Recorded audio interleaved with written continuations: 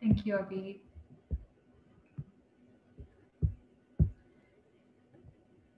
Good evening, everyone. I am your table topics master today, and the questions that I've prepared are aligned with the positive mindset theme of the meeting. So, my first question to you, and I'll wait for one of you to volunteer. So I think, Avi, please correct me. Do I first choose a volunteer and then ask the question, or the question and then a volunteer? Maybe you can ask the question and see who volunteers. If you don't find anybody, then you can call. Okay, great. Okay, the first question is, give us an example of a situation that you approached with a positive mindset, but you assertively communicated no or rejected an opportunity that did not align with your goals. Who wants to take this question? Okay. I'm sorry, I don't see your name, but on the screen it says immediate past district. Kathy. Kathy. Hello, Thank you, Kathy. everybody. Thank you for that powerful question. I remember a time when I was at MD Anderson and a young lady was positive that she was not going to move from point A to point B, but it was my job to make her do that. It's very, very difficult. She was very grumpy, didn't see any positives in this. And I will tell you the reason she was so upset was because she was a nurse, and not just any nurse. She was the nurse that told you were going to die. I moved her from an office with a door into a common area with 8 other women that had to take the horrible news to a new patient that said, you have cancer, stage 4, call your family. She was livid. Oh my gosh, how are we supposed to do this? I didn't really have an answer, not for her, not for that day. But I heard her and I took their need to the president of MD Anderson and said, this is crazy. Do you realize what you've done to our patients and how you're impacting their lives? He didn't understand what was happening during a construction project. He had not anticipated that the patients hearing those awful words of you have cancer would now be in a room where they had to take that hit without any recourse or any ability to have a Kleenex, a kind hand, or a friend. Ladies and gentlemen, it was not an easy move by any stretch of the imagination, but by listening to my customer, the young lady, presenting it then to the president, things changed in 3 months. It was a tough 3 months, but if you see something, speak up. Thank you, Madam Table Topics Master. Thank you so much, Kathy. That's so wonderfully explained. And it's pretty much like the Stop the Line initiative that we do in healthcare. Thank you. And next question to the group. Please share top 5 things you do to build positive relationships at workplace or community. A tactical question. Who wants to take this?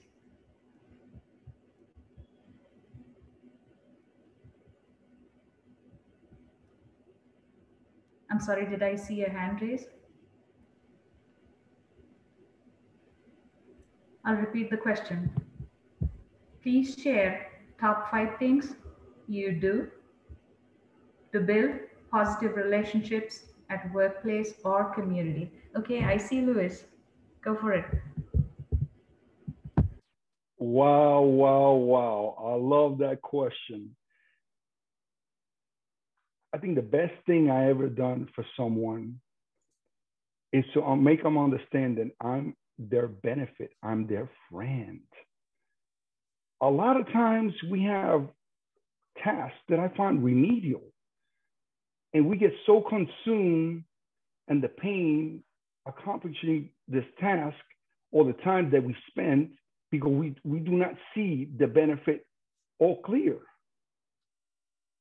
There's days I had to deal with individuals that well seasoned professionals. Instead of telling them, I work with them. Instead of asking for mandate, I ask for information. I'll let them educate me.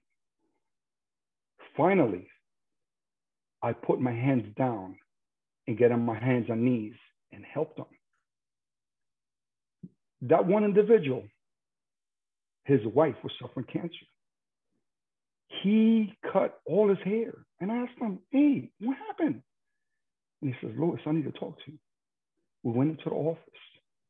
He explained to me, I cut my hair because I did not want my wife to be alone. And we cried over each other's shoulder. Now, we don't work on the task that's remedial. We work on a positive, long-lasting relationship. Back to you, Mr. Topics. Thank you very much, Louis. That's powerful. I'm hearing that listening is a key skill to maintain positive attitude. Okay, next question to the group. Would you rather be a leader with a positive mindset or a leader with a realistic mindset, and why? Who wants to take this?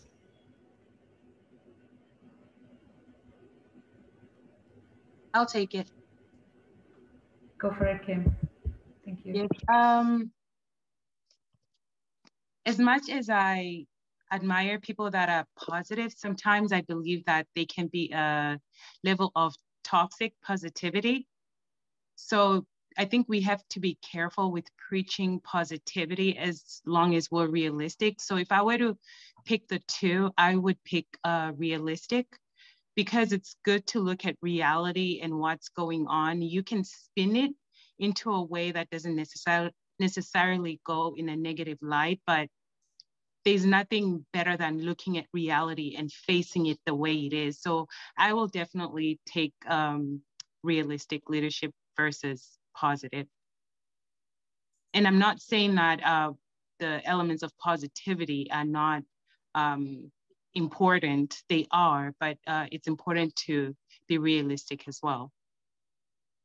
Thank you, Table Topic Master. That's it from me. Thank you very much, Kim, for that intelligent perspective. Next question to the group.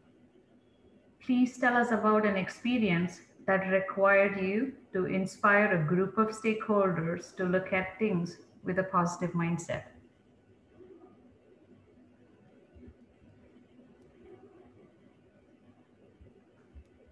Any takers? Go for it, Akeem. Thank you.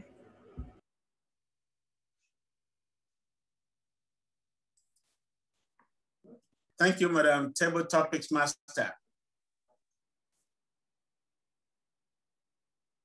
At work, in the community, or at home, there are opportunities out there to instill some positivity into a group of people. We just need to open our eyes and our minds to those possibilities, to those opportunities. And I'll give you a real life example. In my career at different times, there were opportunities for people to be let go. And those opportunities were taken by the business. At other times, letting people go, I saw that as risks. And those risks were taken by the business. My point tonight is a time when people were let go. Those who remained, they kept asking me, when are you guys gonna let me go? I told them what I'm gonna tell you tonight. You are still here today. Yesterday was gone. Today you've got. Tomorrow was never promised by anybody. Take advantage of it. And here was my message that really spurred them on. See your today as where you are planted and choose to flourish. We all have that opportunities in our lives. We complain, we are angry. Instead of us focusing on our now and choosing to flourish because we are planted there today. Here's my call to you all. Go into the world, wherever it is that you find yourself, and choose today not to complain, not to be bitter, irrespective of the situation, but instead choose to flourish. Thank you very much. Back to you, Madam Table Topics Master. Thank you so much, Akin. I really like that choose today. It's very empowering to me. It sounds very empowering. Thank you. The next question to the group: what are the 3 things you do consistently in your day-to-day routine to maintain a state of positive mindset? I repeat, what are the 3 things you do consistently in your day-to-day routine to maintain a state of positive mindset?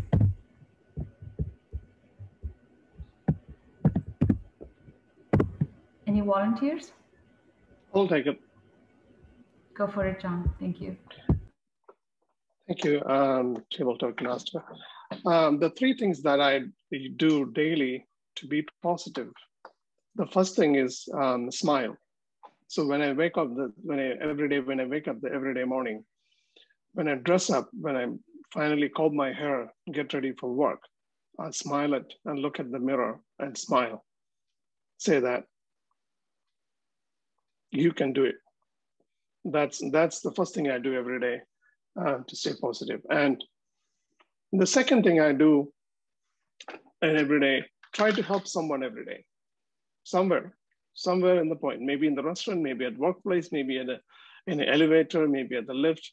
You know, you get an opportunity to get to give help at least one person a day. And let me think. And the third thing I do every day, at the end of the day when I come home,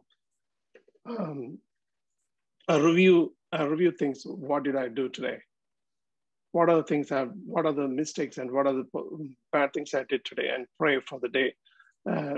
You know, that pray is actually pray for the things happen on that to be safe. You know, when I was driving, when I was a lot of opportunities, you know, it can go wrong, but God helped me to stay on track. That's the third thing I do every day to be positive. Thank you, Table Masters.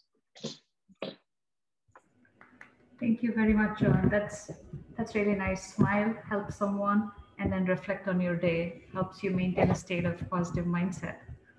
Thank you. The next question to the group.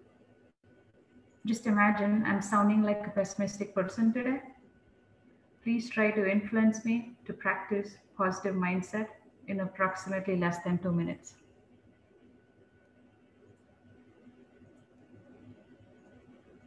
Any takers?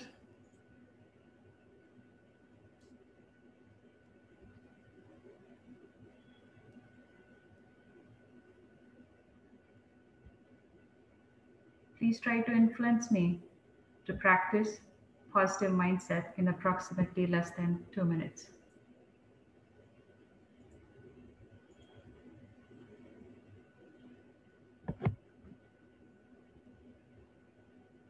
I'll give it 5 seconds, and after that, I'll call out.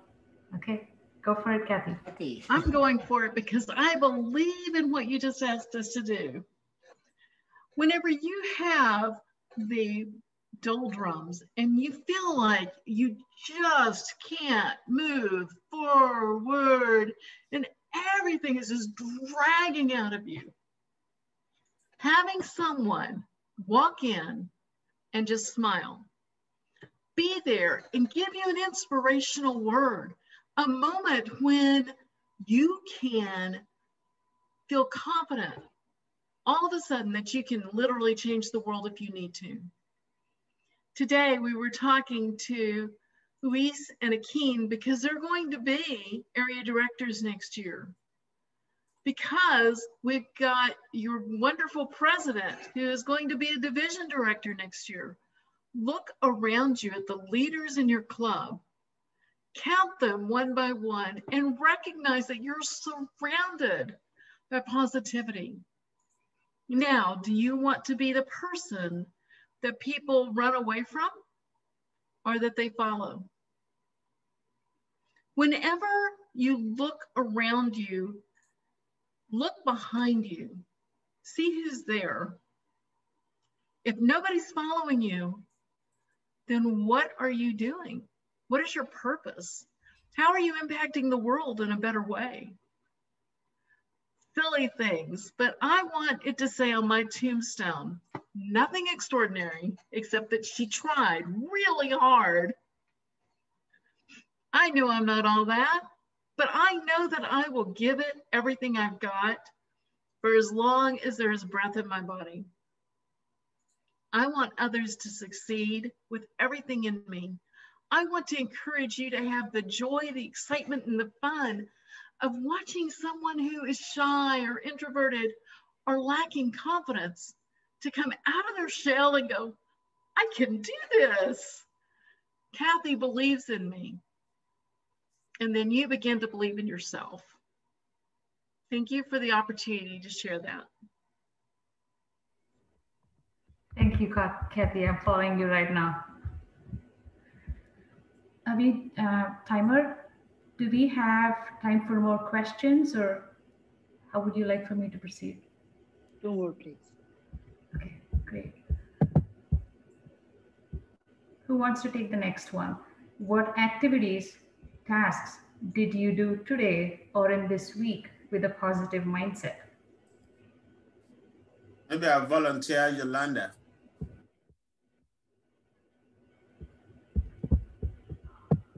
I volunteer Yolanda. Hi, Yolanda. Hi. I apologize. I was distracted by shenanigans in the background. Can you please repeat? Sure. What activities or tasks did you do today or in this week with a positive mindset, that required a positive mindset? Thank you, Madam Table Topics Master.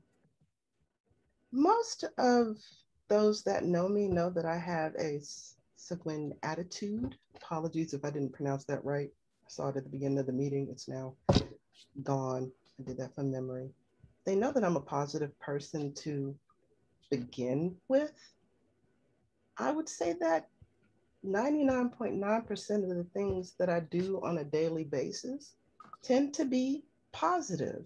I grew up in an environment where a good chunk of it, because of the dynamics, were negative. I used to always wish my mom worked hard, so she would come home with a pretty short attitude and a short disposition because she was so tired. Therefore, I used to always say, Mom, I'll give you a hug. And she'd always say, go now, I'm tired. As beautiful as her heart was, I used to always say to myself, man, I think a smile would change everything. I think that receiving my hug would change everything. I think that looking at it not as, man, I'm tired and I'm drained and things are so crazy around me. I think reflecting on the things that you can be grateful for. I have a job, even though I have to work hard for it. These beautiful babies that are brought into the world, now I can raise them, train them up, and love on them to share it with other individuals. I'm going to smile because it could always be worse. Madam Table Topics Master, my disposition and my outlook is If you're positive, you will always get positive things that come back to you. I practice that, and much everything that I do is positive. Back over to you. Thank you very much, Yolanda. I'm gonna get you again. I'm gonna get you.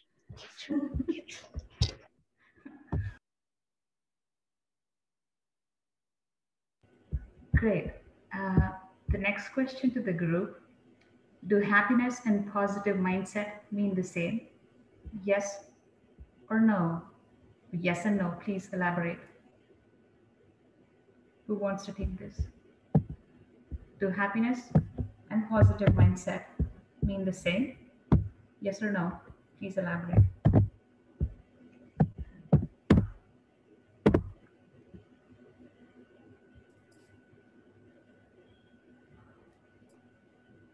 It looks like this lot will have to fall on Jessica. Jessica, can I volunteer you? Sorry, I'm in the volunteering tonight. My apologies.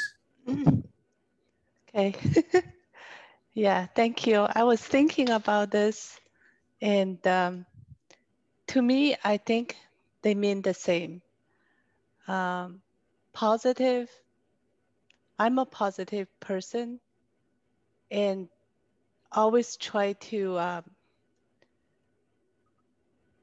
think things from a bright side, even though I know something may happen